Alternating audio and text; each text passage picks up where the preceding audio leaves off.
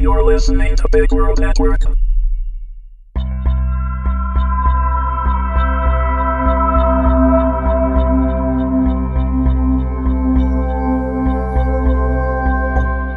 Incubus, Season 5, Episode 4, written and read by Amanda Meuwissen. Nathan accepted Alex's compromise of not killing her if he got a look at the picture she had taken on her camera phone, though she refused to delete it. Evidential proof, she had said. Nathan did have to admit that the picture of him and Sasha intimately connected in the hallway was pretty hot, but it wouldn't stop him from plotting something of Alex's demise later, even if she had been kind enough to forward the picture to his phone. Jim and Sasha, both still shirtless and paint-speckled, were enjoying a final drink at the bar before heading up to bed. Nathan made his way to the jukebox. "You break it, you—" Alex trailed, tilting her head. "Actually, you break it, and I'll kill you, so have fun." She flashed Nathan a smile before continuing the conversation she had been having with Jim and Sasha. Nathan resented the idea that he couldn't handle New Age technology. He just wasn't very fond of it, or used it all that much aside from his own camera phone and the wonders of Google. Besides, it was a touch screen. He couldn't break it. Peering at the screen, Nathan considered his choices a moment before even attempting a search. He felt like something fun. Then it clicked. Just so long as this hunk of junk had the Blue Swede version and not just the B.J. Thomas or, God forbid, REO Speedwagon. A grin spread over Nathan's face as he found what he was looking for and clicked the song title. The familiar a cappella part he loved so much, sounding gloriously over the speakers. From back at the bar, Nathan heard Alex laugh. "Of course you like this version," she said. "It's not hooked on a feeling without the ooga chakas," Nathan said in his defense, and then proceeded to bob his head to the music and sing along as the first verse began. He started advancing on the bar toward Jim and Sasha's stools, both of whom looked varyingly amused. Nathan continued bobbing his head and singing loudly, mock dancing as best he could in his current state of injured. Sasha joined Nathan as the song broke into its chorus. Nathan was so caught up in the song that he wasn't really thinking about the words he was about to sing, looking adoringly at Sasha while he did so, until "That you're in love with me" passed his lips. Sasha looked so genuinely happy, though, and not because of any signals getting crossed, but because Nathan was getting them to goof around and finally really relax. Nathan decided to go with it, and grabbed both brother and friend by the arms, almost causing Jim to drop his drink, and pulled them out onto the floor. Sasha got the message, and more than happily started moving his hips to the music, and gesturing Nathan closer. Jim was more reluctant, and looked unsurprisingly awkward, until Alex came out from behind the bar and grabbed his hand. Loosening up wasn't something Jim did any more often than he danced, but Nathan saw the genuine smile on his brother's face as he spun Alex around in a twirl. Sasha surprised Nathan as warm hands rested just at the sides of his hips, and the Incubus danced his own hips closer. Nathan looked away from Jim and Alex to meet Brilliant Blue, and he had to smile. They deserved to be ridiculous more often, all of them. And if none of the others were going to instigate things, then Nathan would always more than willingly pick up the slack. A loud laugh broke free from Sasha as he glanced at Jim's less than coordinated attempts at dancing. Sasha's hands left Nathan's hips, and the redhead danced his way over to Jim, getting between him and Alex, and grabbing Jim's hips instead. Jim looked so startled, Nathan had to laugh, watching as Sasha tried to get across to Jim that moving your hips and dancing to the beat should not look like you're having a spasm. In turn, Alex and Nathan danced their way over to each other. Soon all of them were laughing as the chorus repeated yet again, Jim especially, with Sasha's attentions on him, and before long it wasn't really clear or important who was dancing with whom. At one point, Nathan grabbed Jim's hand and spun him around, calling over the music, "You even twirl like a girl!" To which Jim scowled and immediately spun Nathan to twirl right into Sasha. who gladly caught him. It took Nathan some time to remove himself of his shirt and jeans, leaving just his boxer briefs as he waited for Sasha to get out of the shower. None of Nathan's bandages had bled through since Jim reapplied them, but he was not oblivious to how sore he was and how slowly he was moving. He imagined his scars would be worse now with how the healing process had been interrupted, but he didn't care much about vanity. He was grateful for the pain pills he had taken before they left the bar, and thought the new dose might finally be kicking in as he lay back on the bed. Nathan did feel a little groggy, but he couldn't imagine dozing off, especially not after Sasha came out of the bathroom in nothing but a loosely draped towel. The incubus's hair was wet, and it clung to his cheeks and forehead. He looked flush from the hot water, which matched his heated expression. Nathan didn't have time, or desire, to protest before Sasha came straight for him on the bed just as he was, clad in only the towel. Of course it was a very damp towel, so Nathan grabbed the corner where Sasha had folded it closed as the incubus leaned over him for a kiss. "Dude, you're all soggy," Nathan managed around mouthfuls of Sasha's lips. "Let me help with that." He couldn't help grinning within their lip lock as he tugged the corner of the towel free and tore it from Sasha to the floor. Nathan had been looking forward to this. He could admit that, as much as it sometimes still pinched his gut with anxiety. He just couldn't care about fear when everything Sasha did to him, every kiss, every touch, felt so good. Besides, their first encounter had ended far too unfairly, thanks to Gabriel. This time Nathan wanted to fall asleep and wake up again, with Sasha beside him. He had been lying on top of the covers, and Sasha was crouched over him now, a knee on either side of Nathan's hips, with telling heat that pressed against Nathan's thigh and twitched as they kissed.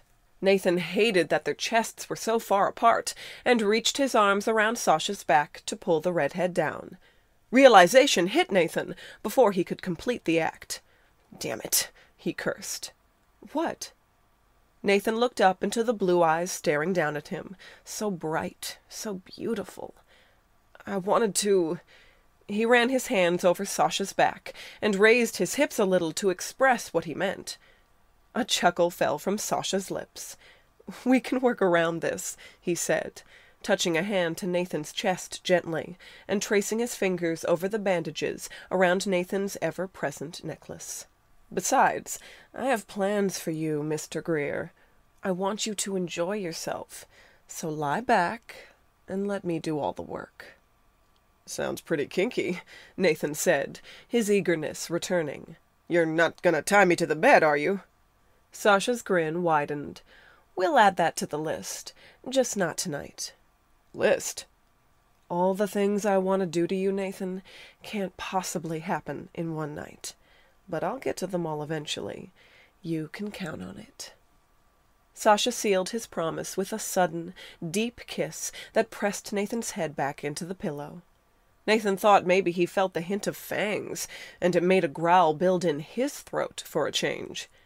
Once Sasha pulled from their kiss, he started to trail his lips down Nathan's jaw, down his neck, then worked his way back up again to Nathan's ear, and lapped slowly at the cartilage. Nathan shivered. His ears had always been a sensitive spot. He didn't doubt that Sasha would find all of his sensitive areas. Sasha kept going, back down Nathan's neck to his collarbone. Unconsciously, Nathan lifted his chest up toward Sasha in some vain attempt to get closer, and his wounds pressed hard against firm muscle. He hissed with the sudden sting and fell back flat to the bed. "Don't do that, then," Sasha admonished. "Like I can help it," Nathan growled. He just wanted to be closer. He hated that there had to be a barrier between them. "Don't worry, Nathan. Just leave it to me," Sasha promised. Nathan hissed again, this time because Sasha had bitten firmly into his pulse point, holding back just enough to make it that wonderful sensation between pleasure and pain. After some further attention to Nathan's neck, Sasha continued his descent, and Nathan started to figure out where this was heading. It made the heat pooling in his gut boil a little hotter.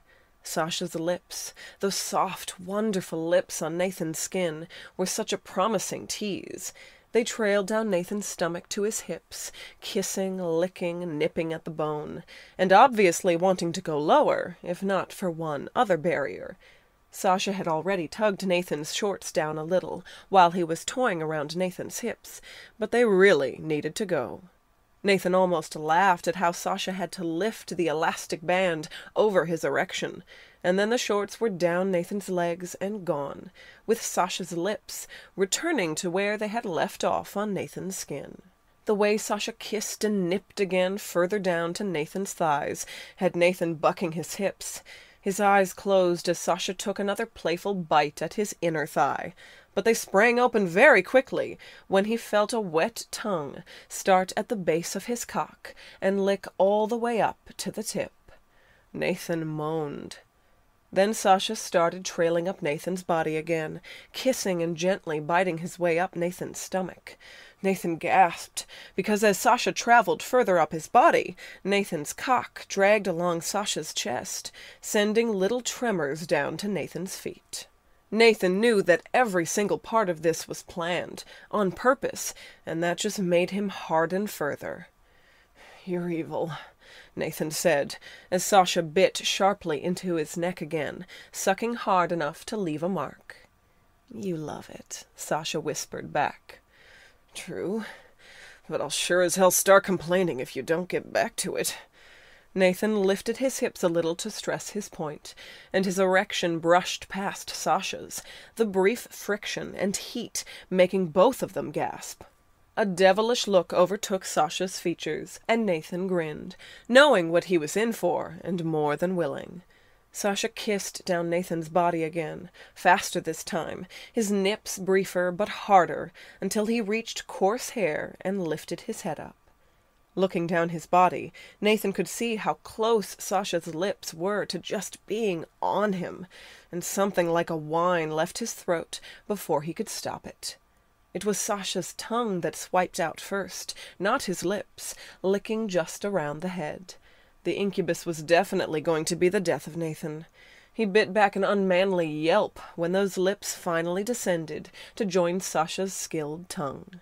Nathan pressed his head back into the pillow, his hips subtly arching into the feeling of Sasha's warm mouth. Sasha took Nathan deep into the back of his throat, only to pull completely away, and then run his hand over where his mouth had been, pumping Nathan lightly. He licked Nathan's full length, focusing on the head, and then took Nathan in completely again, before repeating the process.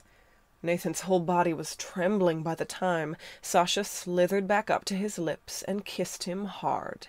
He had had no release, left weeping and pulsing, so totally driven mad that he would have done anything Sasha asked of him just then. But Sasha didn't ask.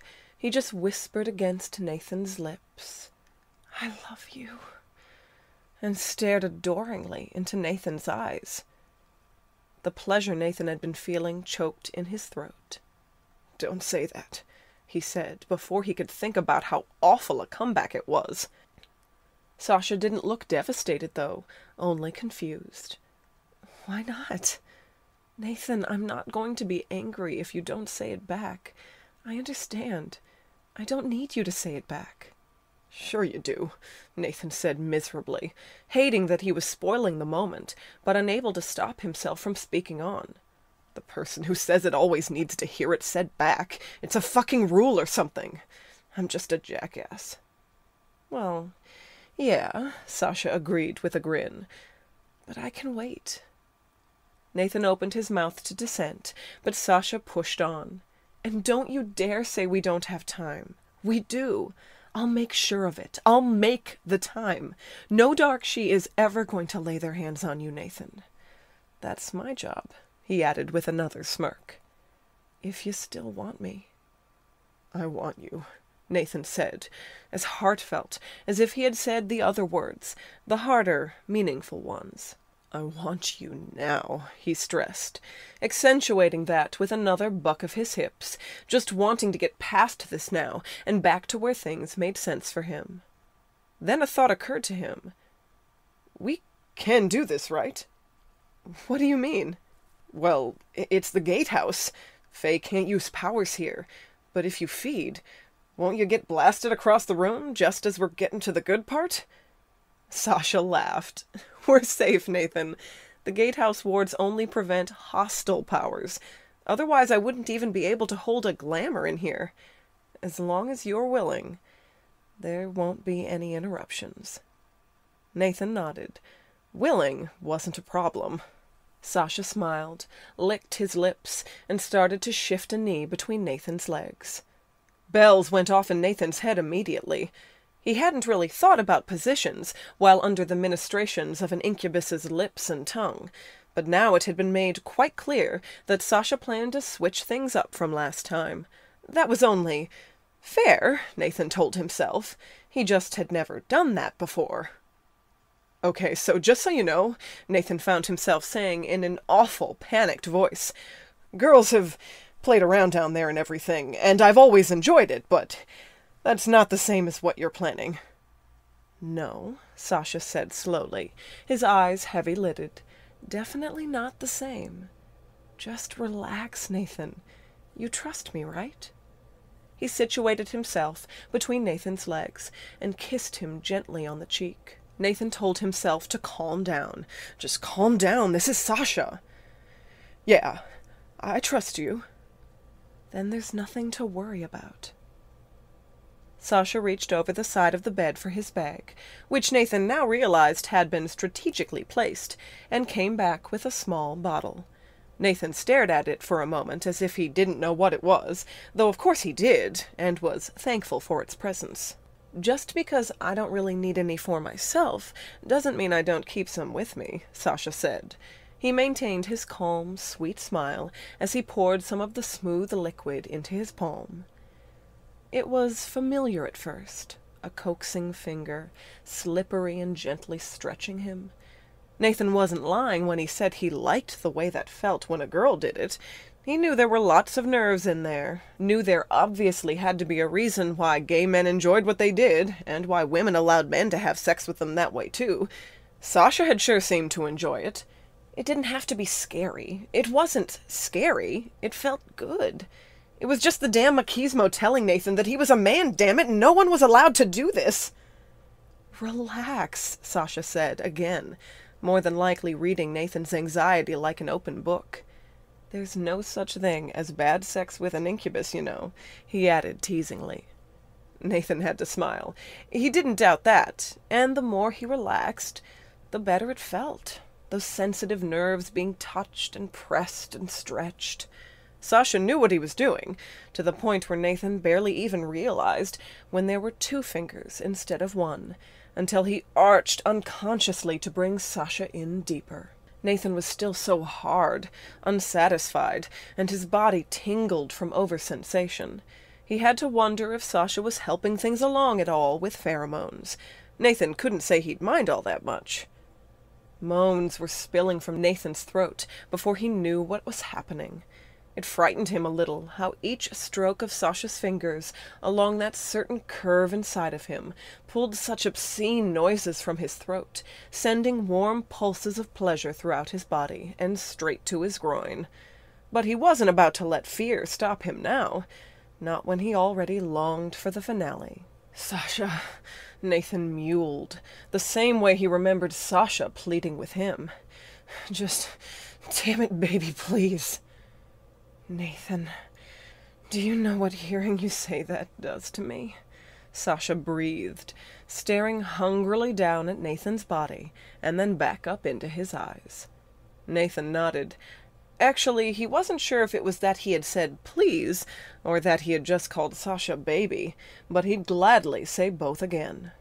He wanted to watch Sasha's expression, wanted to lose himself in how Sasha lost himself in him. There was a slight sting at the difference in pressure when Sasha finally positioned himself and began to push in.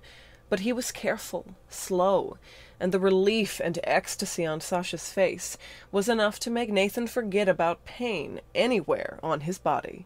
He just wished he could pull Sasha closer. Remembering how good it had felt the other way around, Nathan lifted his legs and wrapped them around Sasha's back as the incubus started thrusting. Some glorious place inside of Nathan was struck, and he saw stars for a minute, unable to do anything but moan into Sasha's movements. Nathan pressed a hand to Sasha's chest, feeling the grooves of Sasha's faint scar, such a near match to Nathan's mark, and the only imperfection on the incubus's body. Nathan snickered to himself as he remembered there was one other imperfection. He slid his hand to Sasha's smooth ass, just barely able to feel where the tiny clover tattoo was carved into Sasha's cheek. Another thrust, and Nathan moaned far too loudly to be decent. It felt amazing to be connected this way, surreal. Nathan wasn't feeling any pain at all anymore, which actually gave him pause. Sex always felt good, but this was different. Not just the sensation itself, since Nathan had never been in this position before, but because of something else. Something so unique and intense that Nathan recognized it immediately. You're doing something to me, Nathan gasped. I thought that was obvious, Sasha replied with a grin, lips trembling as he hovered over Nathan, careful not to pull too close and meet their chests together. No, Nathan shook his head. Cheating, he finished, one hand tied on Sasha's shoulder, while the other pointed accusingly in Sasha's face. Sasha bit his lip like a guilty child. It's not really cheating, if it's my nature. I didn't want to scare you before. I wanted the first time to be normal. But I don't want to hold back with you, Nathan. I always hold back with the others. I've had to, but not with you. I want you to feel this, what I feel. Everything you make me feel, I want you to know. I want you to be part of this with me. The circuit, Nathan thought. Sasha wasn't just feeding from Nathan, and being particularly skillful in the fucking department. He was channeling the feeding back to Nathan, opening the circuit for Nathan to feel too. It had brought Nathan to his knees once before, but this was so different. He was in the circuit at the same time as he was feeling it bounced back to him, literally feeling Sasha's hands, Sasha's thrusts, Sasha's loving kiss pressed into his forehead, but also feeling waves of pleasure in a way only Sasha could feel. Sasha didn't have to pretend with him. Sasha didn't have to hold back. It was so all-consuming, growing within Nathan as their climaxes built upon each other, that there was nothing but constant, pure sexual energy traveling through him and making him ache for more. His hips moved up toward Sasha's, his heels digging into Sasha's back just as Sasha had done to him, pulling them more deeply together. Sasha's kisses felt like fire, his hands blazing over Nathan's body, and the heat between them where their bodies connected? Fuck. It was almost too much. Nathan was moaning and gasping every other second, lost in the whole thing. And he loved it, because it was Sasha. Him and Sasha caught in this circuit that gave Sasha life and made Nathan quiver. God, yes, Nathan loved it. He loved. Nathan felt blinded as he came, paralyzed. The sensations were still running through him, as Sasha built to his own end, and finally came as well. Nathan was shaking when Sasha pulled out of him, pulled away, and grabbed the towel from the floor to wipe them both clean. Even the touch of the towel made Nathan shiver a little. He was still overly sensitized. He wondered how long it would take for him to come down from whatever high this was. Just give it a few minutes, Sasha said close beside Nathan's ear. I'm sure it's a little jarring. I've never done that with anyone before. Was it too much? Was it okay? At first Nathan didn't quite understand why Sasha sounded worried. Maybe Nathan would have liked a warning first, but he sure as hell wasn't going to be upset with the Incubus for giving him the most amazing sexual experience of his life. Again. Too much? Nathan questioned. Well, I don't think I can feel my feet, but that was pretty fucking incredible. I think I might implode if you do that every time, though, just so you know. Sasha's laughter responded, and Nathan started to come back to himself enough to feel the bed beneath him again, and see that Sasha was lying next to him, propped up to look down at him with those vivid blue eyes. Feeling better then, Nathan? the incubus asked. Nathan reached a hand up to grab the back of Sasha's neck and pulled the incubus down into a slow kiss. Definitely better.